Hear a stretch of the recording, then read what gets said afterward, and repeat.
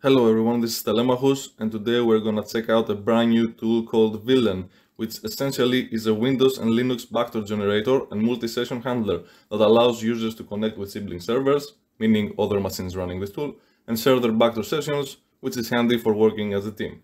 The main idea behind the payloads generated by this tool is inherited from Hoaxel, and if you don't know what that is, you can just go to this repository and check it out. In this diagram, I explain a little bit what is like the blueprint behind this idea, which is stupid simple, or just stupid, also very possible. Anyway, this tool is pretty easy to install. You just need to clone the repository and then install the requirements.txt using pip. Make sure to also read these important notes here, maybe a few things about the approach. There's also a user guide somewhere.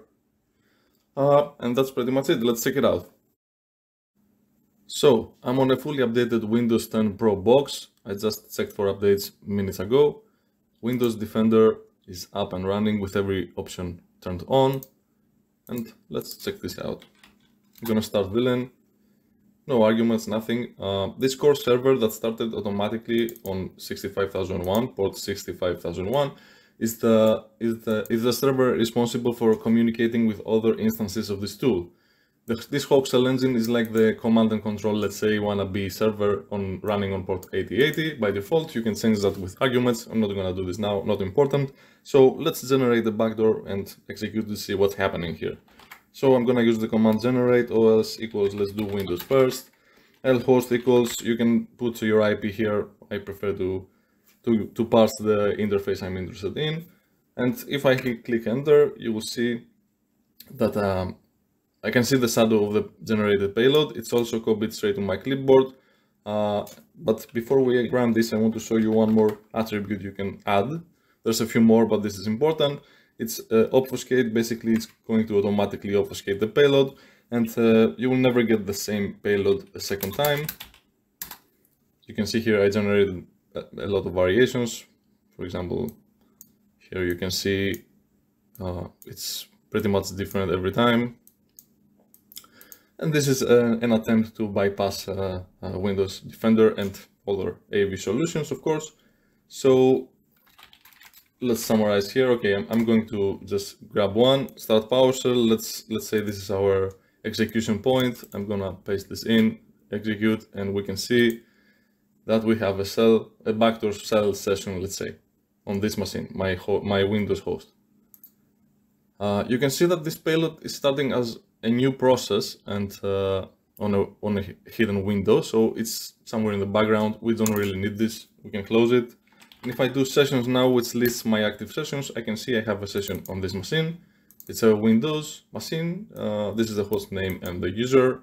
It's owned by me because, as we said, we'll see later that we can share backdoor sessions with other instances of this tool that we're going to connect with. So let's see the command execution part. I'm gonna do another command which is called shell, and I'm just gonna parse the session ID here, and I get a sudo, like a hoax shell, let's say, shell, and I can just run commands. Let's user, whatever. Let's do something harder. System info. So yep, that's it. Let's say I'm gonna hit Control-C, go back to villain prompt, and see. Let's check out the connect part now. Oh, you know what? I'm gonna generate one more backdoor session. This time I'm gonna do this with Linux. Host equals this, and I'm gonna poison my own machine. This is from another test. Let's just paste this here. And now I have another backdoor session. If I do sessions, I have two sessions that are owned by me. So I have another Kali VM running here. I'm gonna start villain again, and I'm going to connect to this machine. This machine has no sessions, and if I do siblings, which is a command to list the servers I'm connected, other instances of villain that I'm connected with, I can see I'm not connected with anyone. And here also the same. So it's pretty easy to connect. You just type connect, and you need to give the IP of the server you want to connect. And this is not the IP, it's this. And the port of the core server that's by default started on port 65001 here. And if I do connect now, you will see that this machine received a request to connect from this machine, and I'm prompted with a challenge to type this random number, and I have 10 seconds or the request will be denied automatically, and here it is, it was denied. But let's accept this, let's become siblings and work together. 36, 7, 9, 5, and we are synchronized. And if I do siblings now, I can see that I have a sibling with hostname please subscribe, and it's this machine right here, Kali at please subscribe. And this machine also can see his other sibling, which is Kali, root at Kali. So what we see here is they synchronized, and this server that had no sessions has now 2 additional cell sessions established. And if I do sessions, I can see that Kali is the owner of 2 sessions, and I can interact the same way with any session I choose. Is this Windows? Yes. So on the user, you can see that the command is delivered for execution, because now it has to be forwarded to this machine before it's get executed, and after it's getting executed, the output is forwarded back here. So that was an example. Another cool thing you can do is you can execute the scripts from your file system against a session. Let's try this. I believe I have, for testing in my root, I have power up, and I'm gonna run it. What was this session? Windows starts with A. So I'm gonna execute power up from my file system against this session. You can do this also from sibling servers. It's gonna take some seconds for it to complete. Oh, here it is. I even have a finding. I'm vulnerable, whatever, okay. So let's get a cell session here now.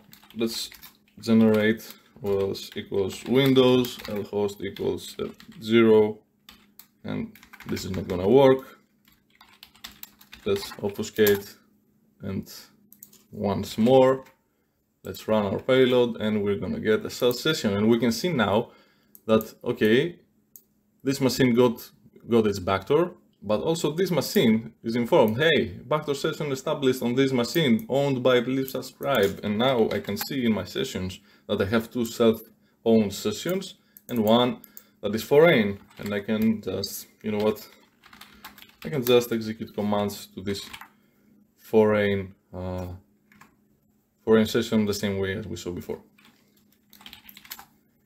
So now that we have many sessions, okay, let's generate one more, because I like to live on the edge. OS equals Linux. Let's do Linux this time. I'm going to execute it here. Again, we were informed, hey, your sibling brother got another session. I don't know what he's doing. He's a hacker, but he's doing well. So we have 4 sessions, and now these are self-owned here on this machine, and these 2 belong to Kali. Let's bring a 3rd sibling in here. I have a 3rd Kali VM running here. I'm gonna start villain again, and I'm going, before we connect it from this machine to this machine, so I'm gonna connect from this machine, let's say to this one. What is the IP of this machine? I wonder. It's this. So let's go here. Let's do connect. This 65,001. We send a request to connect. I have to solve the challenge 361. We're synchronized. Here I can see 1 additional sibling server connected. Here I can see 1 additional sibling to this one that we connected just now, and 4 additional cell sessions were established.